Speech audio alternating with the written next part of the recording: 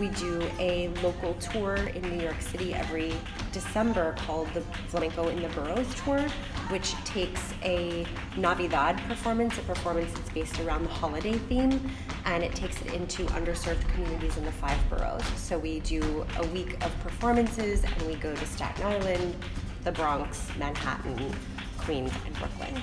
And those performances are free and open to the public. Anybody can come, and we just access as many people in the community as we can and expose them to the art form.